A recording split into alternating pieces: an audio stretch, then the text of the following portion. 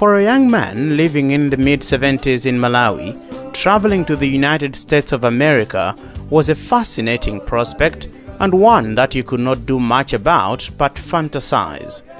Well, of course not if you are a musician, cause then you would sing about it.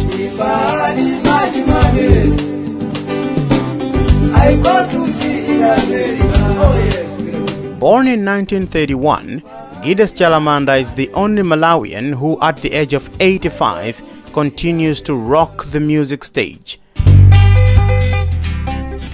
But the climax of his music career could be when he finally made it to the US, fulfilling his dream over 40 years after he sang his cover of the popular song Buffalo Soldier.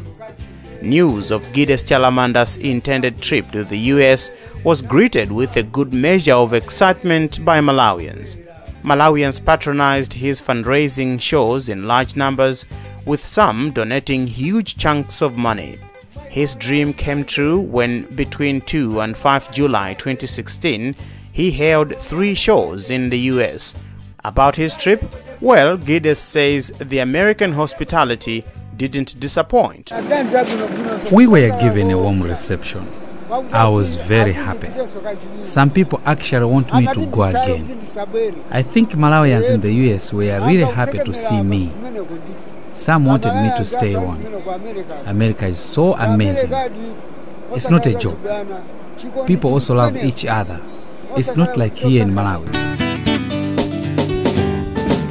The rise and rise of Giddes in the recent years can be attributed to 2 lawyers, Edgar Kachere and Davis Njovu, who are also musicians. They adopted Giddes in 2004 when his music career was sinking into oblivion, helping him perform across Malawi, in Germany, and now the US. Edgar Kachere. We had a very good experience, very interesting times for us, for Giddes Chalamanda. I think we had fun, Giddes Chalamanda had fun, and I think we put Malawi on the map in terms of culture. We met a lot of people from other countries as well who showed us their culture, we showed them our culture. While in the US, Giddes fundraised for a hospital in his home district, Chiradzulu, and already there is a large consignment of hospital equipment and medicine being shipped to the hospital. In the past 6 decades, Giddes has maintained the laid-back type of music. He likes lacing his lyrics with wit and humor, and just like Humpty Dumpty in Alice in Wonderland, Giddes has no respect to English grammar, mixing words as he so wishes. For VOA, this is Joab Frank Chakaza. 100